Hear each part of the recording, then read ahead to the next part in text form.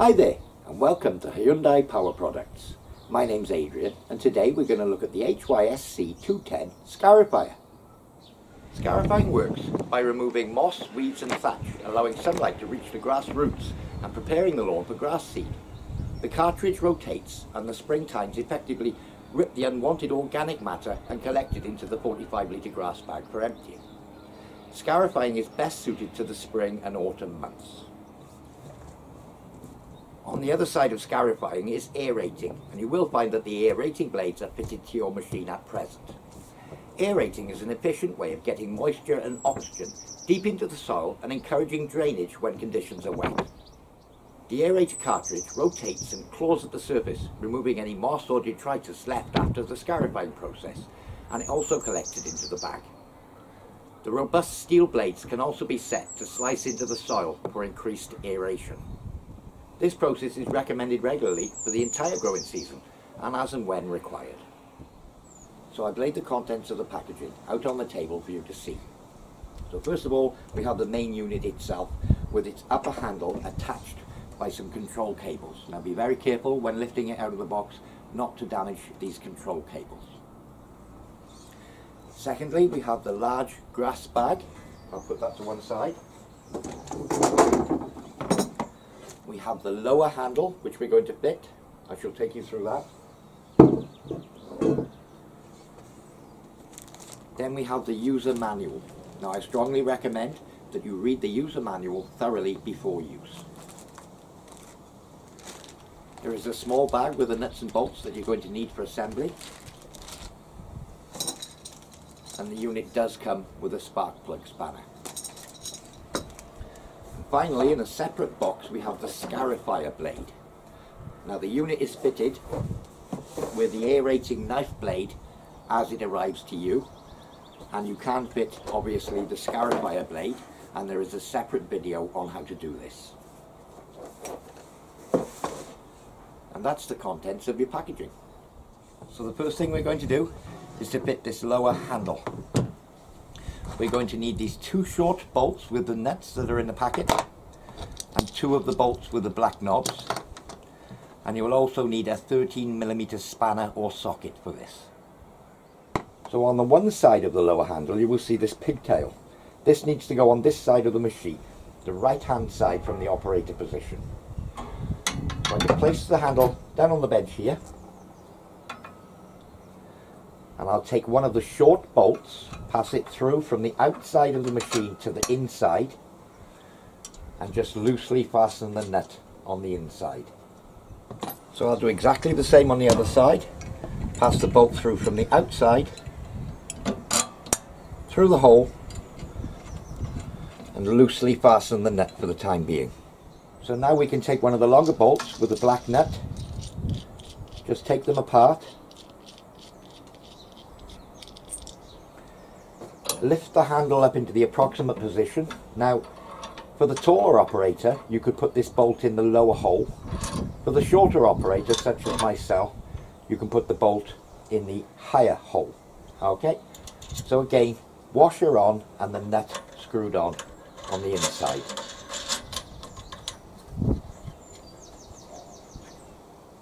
So I'll do exactly the same thing on the other side. So in the same hole, in with the bolt first, on with the washer,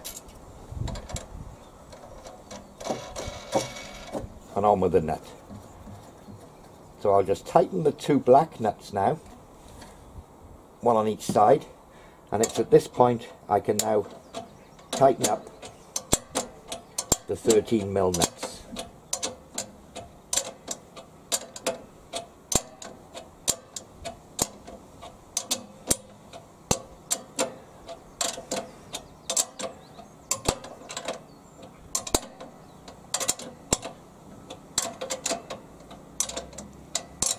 There we are.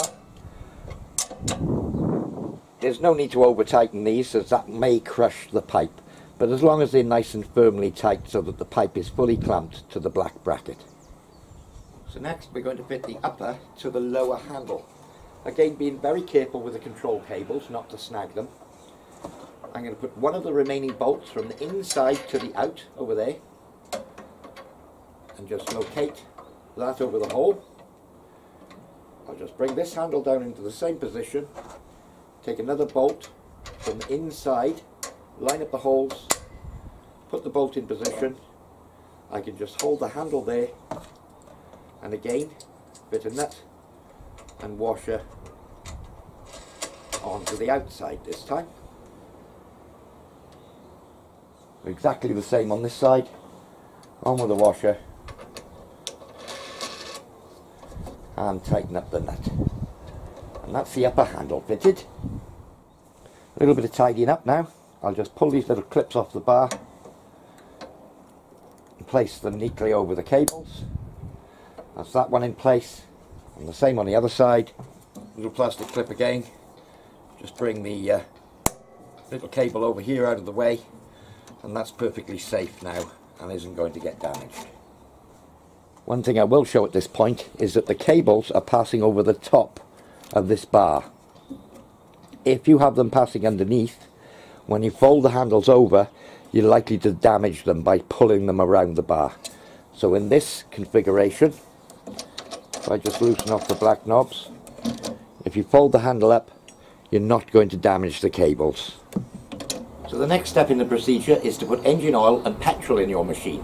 Now it's vitally important that you do add engine oil, as it's shipped to you with no engine oil in it. It does have a low oil protection circuit, however we do need to put engine oil in the engine.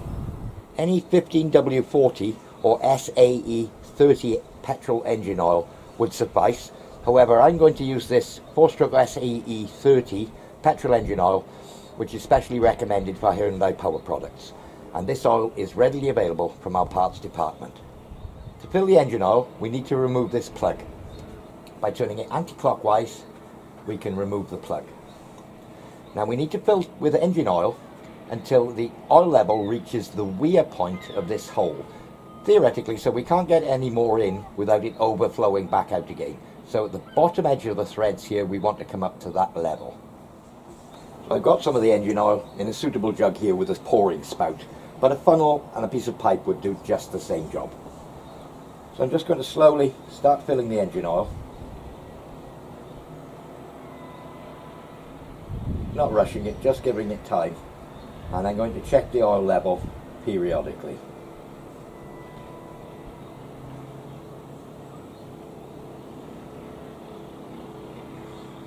Needs more yet.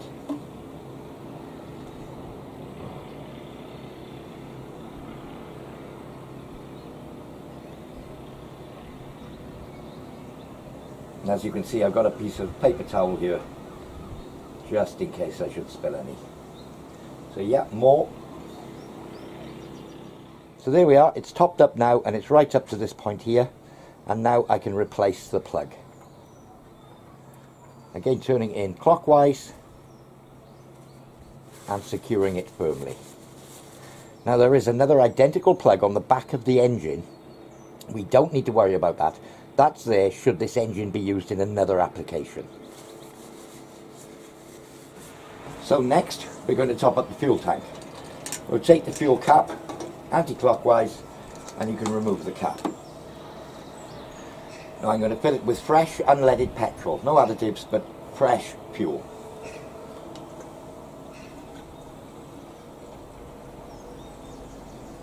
I've got half a litre or about 3/4 of a litre here, should be enough for my purposes.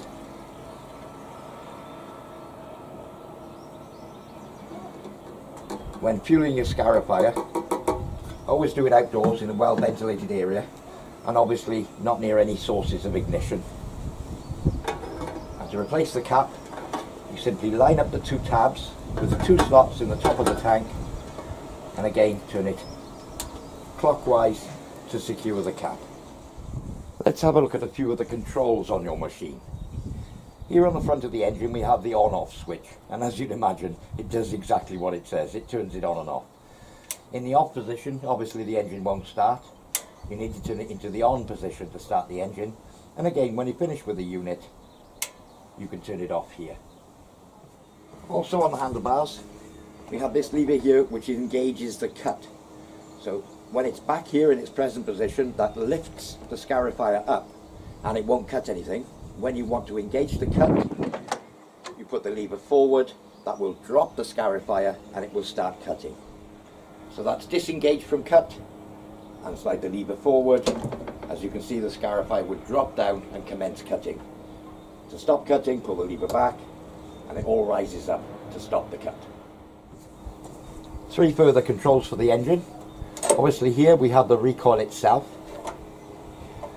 This upper lever is the choke lever.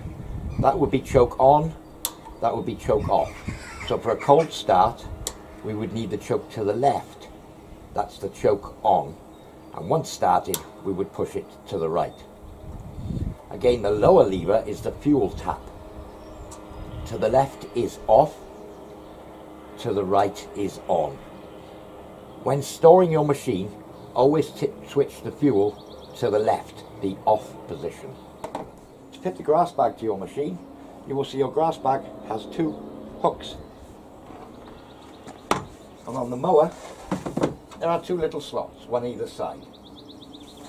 So to fit the bag, you just slot the bag into the slots and close the flap. And that's it. So let's look at a cold start. First of all, we would need to turn the engine on the red switch.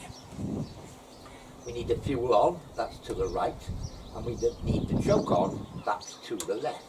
Okay. We also need to pull the OPC lever back. Done. I've got the scarifier in the up position, obviously, as I don't wish to scarify my deck.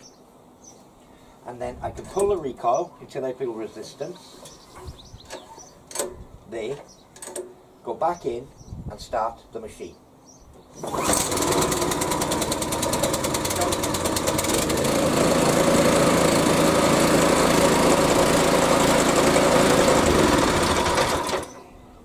And as you saw, once it had started, I turned the choke off fairly quickly, and to stop the machine, I released the OPC lever. For a warm start, exactly the same procedure. Switch on, fuel on. It's only run for a short period, so I'll turn the choke perhaps 3/4 on at this stage, pull back on the OPC.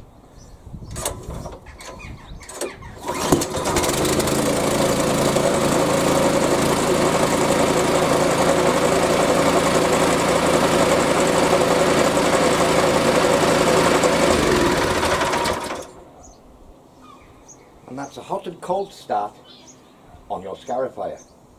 Well, I do hope you found this demonstration useful.